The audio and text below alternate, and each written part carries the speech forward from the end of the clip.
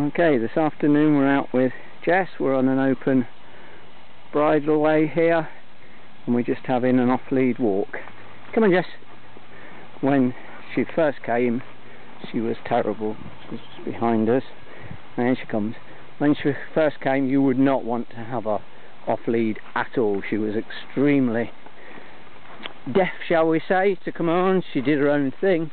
You would not have wanted to come out with her without her being on a lead. In a whittle. Come on, Jess. Good girl. And she comes.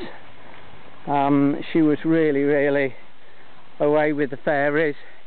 She wasn't being disobedient, she just didn't seem to realise that come means come now and not when it's convenient to her.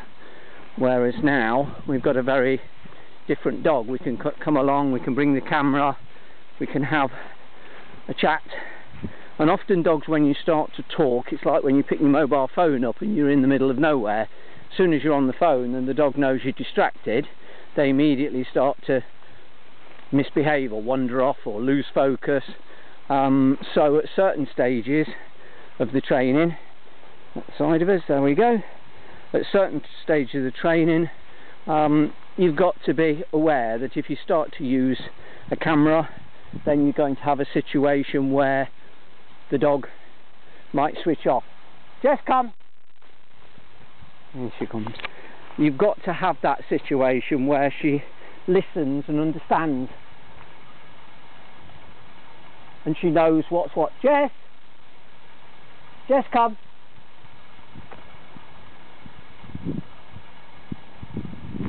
I'm just having a sniff. She's joining us. There we go. Good girl.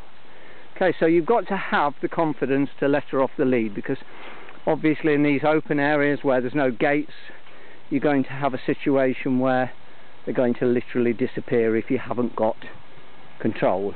But now I'm quite comfortable to let her off the lead and have her take no notice. We're on a farm track. She's quite aware what's going on. Just come. Good girl. And sit. Just free. Good girl. Okay, so we've got this easy situation now where we can take her out. She's very attentive. We've got a great rapport going, and we really can just let her off, let her have a wander around.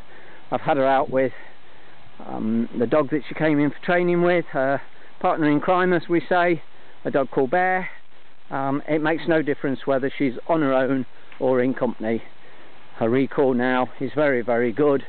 We can get her to come back whenever we want, but at the same time we can just literally let her do her own thing, which is nice.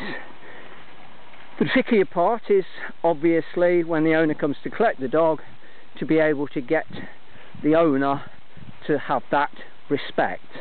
Once we've taken away the challenge, shall we say, where the dog feels that they can just do what they want when they want, it's then down to assisting the owner in getting the dog's attention and getting the dog's focus.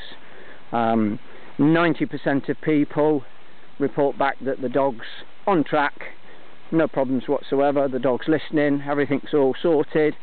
If the dog is a really bright dog, and if the dog learns that the owner is not necessarily being strict enough, then you can have a situation. Jess, come on, good girl. You can have a situation where the dog will test the boundaries, as we say. But here she is out for a nice walk. Just trotting along at the side of me. And what's also important, I feel, to point out is she's not looking nervous or worried. You know, when I shout her or raise my voice to her, if she's not doing as she's told straight away, we're not seeing a dog that looks like it's had some harsh treatment. Jess! Jess, this way! Now she's on the trail of a rabbit. So here's a little test. Jess! Jess, come!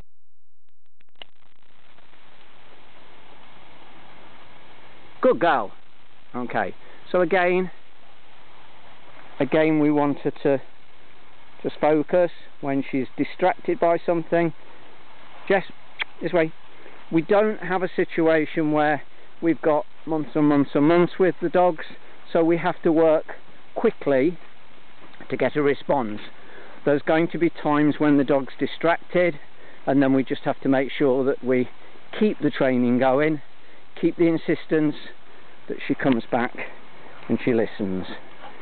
There we go. Come on, Jess, good girl. Okay, so we give her a little command and she's gone past us,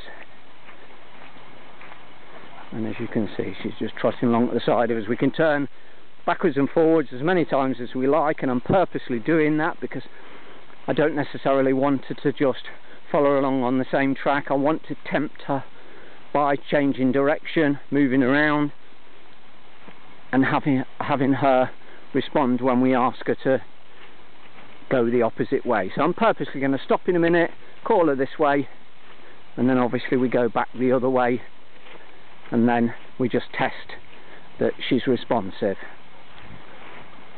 Okay, here we go. Just come. Good girl. Okay, so we're going back the other way, and there's just coming by us.